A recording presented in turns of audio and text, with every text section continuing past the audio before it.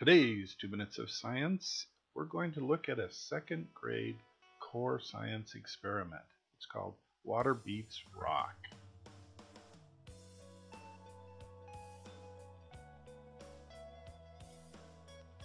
We're going to start with 3 pieces of chalk that have been cut in half and some water and 3 jars. In this case, it's a beaker and a plastic container so that we can shake things up.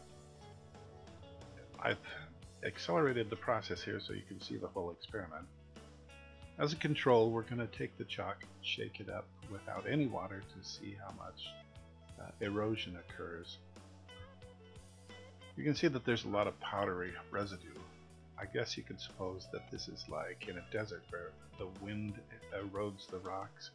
There's a lot of powder or sand around from the erosion.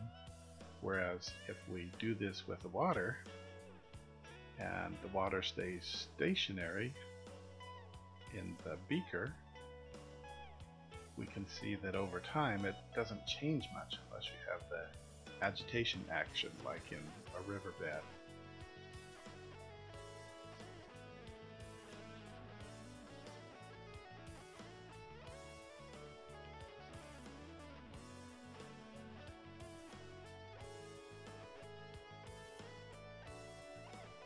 After a minute of agitation and a little bit of time for it to stand, you can see that the water with the chalk that's been agitated is quite colored and there's a lot of residue in it, and the chalk itself has been rounded off. There's no sharp edges left.